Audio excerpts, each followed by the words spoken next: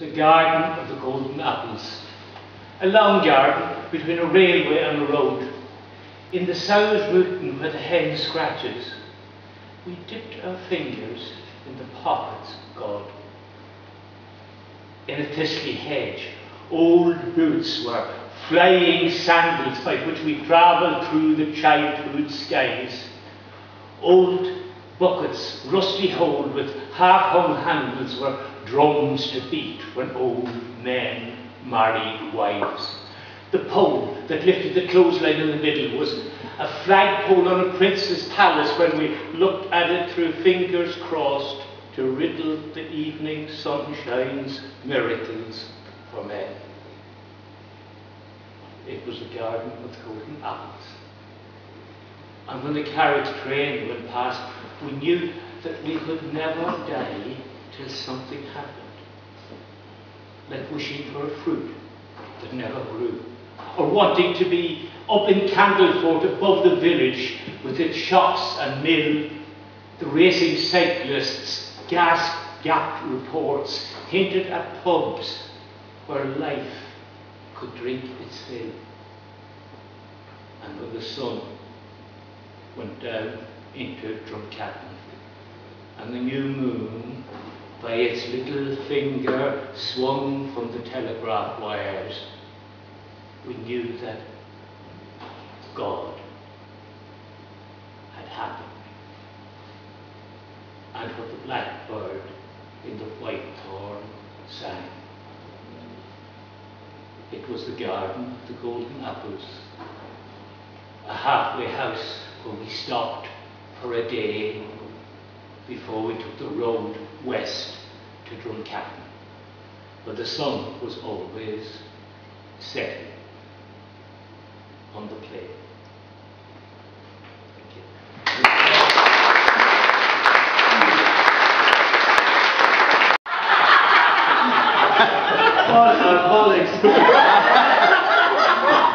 That was absolutely. Look, I know John McArdle, I know Tommy McArdle for years, and they're a great compliment. And Des, we were in the car and we were up saying, Jesus, wouldn't it be great? Des, I'm delighted for Des that John was here tonight, because Des was so looking forward to not alone hearing the poem, which is a favourite of Des and a favourite of May's at home, but also to hear from a thick accent like that.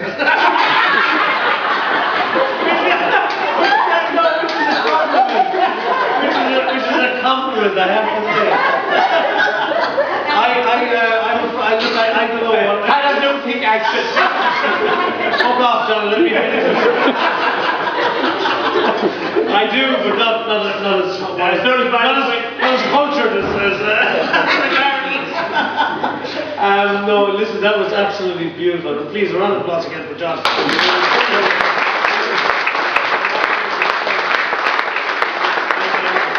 I know I'm only playing second fiddle here, and that was actually the main part of the evening, and rightly so. It was absolutely beautiful. No, I'm delighted to be here for Des on a couple of different reasons. Myself and Des go back many years, and back to art college when I came in after Des, and I took his chair, and I made shit of it. Left after about 6 months. But no, we're very good friends, and Des was the best man at the wedding. And I'm going to say as much as he said at my wedding. And he's laughing, but he fucking knows it. It's a great honour to be here. I love Des's work. I have quite a few of Des's pieces in my office and at home. And in the toilet. And in the toilet. Which is the best place in the world. Because I spend more time there. But you know, I mean, I'm not going to talk about Des's work because I'm not equipped to do that. I'm not about it. Other than that, if we have bloody chances on it, this stony grey side, I'll be looking at it.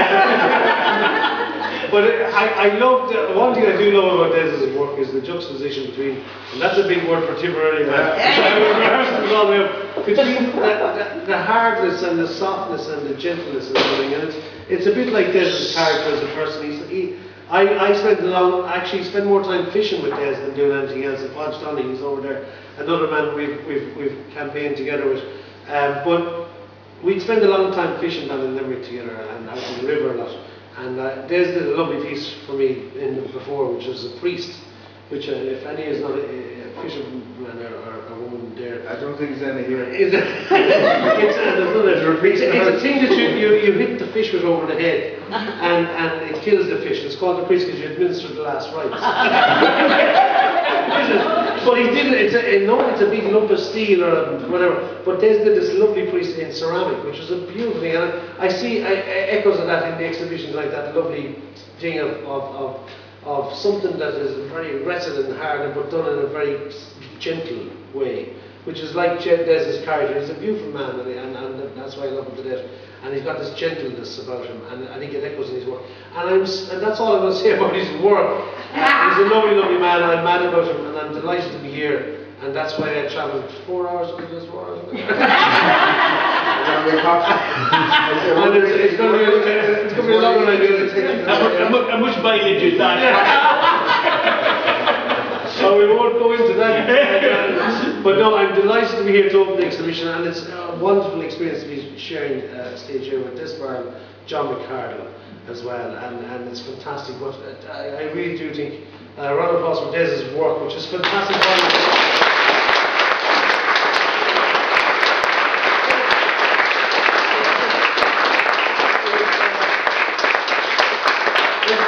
My job is to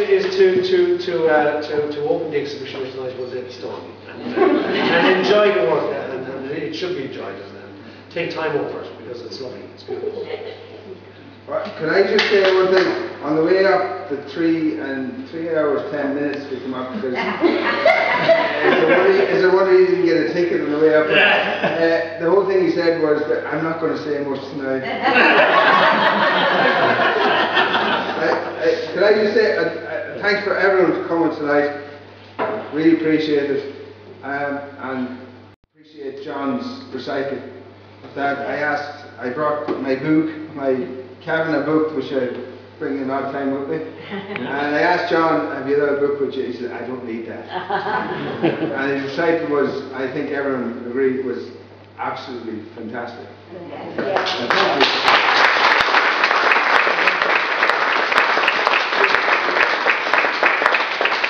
Thank Pat for opening the show and have a few glasses of wine and we'll chat afterwards. Thanks very much for coming. Thank you.